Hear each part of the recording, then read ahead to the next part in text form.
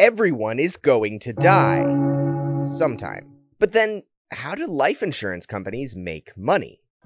Life insurance is essentially a contract between the insured and the insurance company that pays out if the policyholder, the insured, dies. The life insurance money generally goes to a family member or beneficiary. But how can this be profitable for the insurance company? Everyone dies, after all. Well, it all has to do with how the contracts are set up.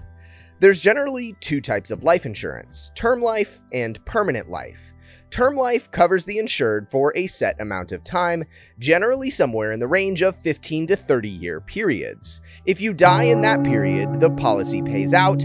If you don't, then you get nothing, as you're no longer covered. In this scenario, life insurance makes a little bit more sense as it removes the possibility of every policyholder eventually dying. Since it's only a given period of time, insurance companies can run complicated and sort of morbid models to determine how many people will die in a given group, what your risk of death is, and conversely, this allows them to properly set your life insurance rates. If 100 people pay $50 a month for 10 years, the insurance company gets $600,000.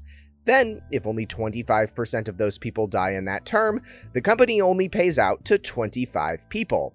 That means as long as the life insurance policies only pay out less than $24,000 each, then the insurance company still turns a profit. That's not to mention, too, that the insurance company can invest the premiums that you pay in the meantime, turning an even bigger profit. But what about permanent life insurance? In these scenarios, the plan will pay out if the policyholder is still paying their premiums at the time of death. Companies that sell these policies make money in a few different ways. They get to keep the money from people who stop paying their premiums and move on. This is essentially pure profit for insurers as they never have to pay out. And two, they invest the money people pay over time. A term life insurance policy for a healthy 20-year-old is about $70 a month for $100,000 of coverage.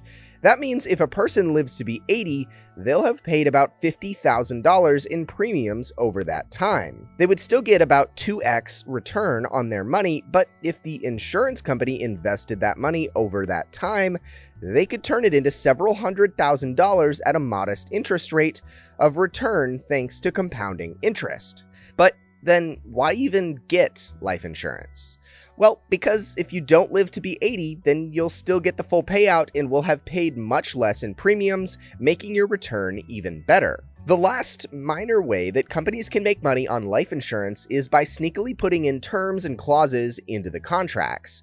This can get the companies out of paying out certain death benefits in fringe scenarios. This helps ramp up the profit just slightly more. So, to summarize, life insurance companies make money by either setting term limits, charging higher premiums, investing the money you give them, and otherwise running complicated statistical formulas about who will die and when, to ensure that they keep their profits high and their payouts low.